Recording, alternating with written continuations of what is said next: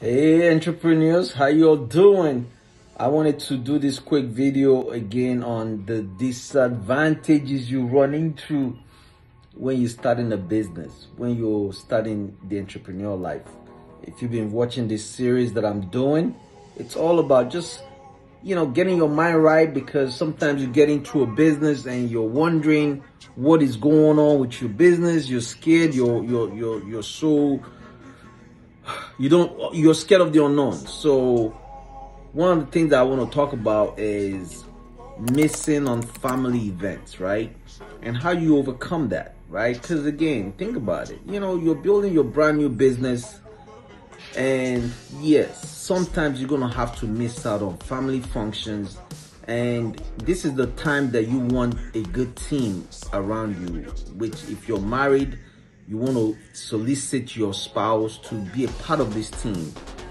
So my encouragement to you is make sure your spouse understands that this journey you're about to go into is going to be a journey of a lot of heartaches. It's going to be a journey of, you're going to have to miss dinners, you're going to have to miss lunches, you're going to have to miss breakfast, because sometimes you might be ready to have dinner with your spouse and all of a sudden your phone rings, a customer is calling that needs your help.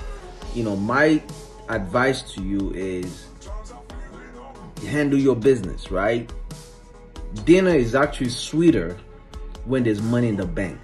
One of my mentors, I remember him saying to me, he said, I remember going on appointments and I'm ready to have food. My wife cooked and I'm ready to eat, and my phone rang and the client says, I need you to come sell me some policies or whatever the case might be, or sell me a product. And I just said, baby, can you just put it in the fridge and I'll come back when I come home, we're gonna eat.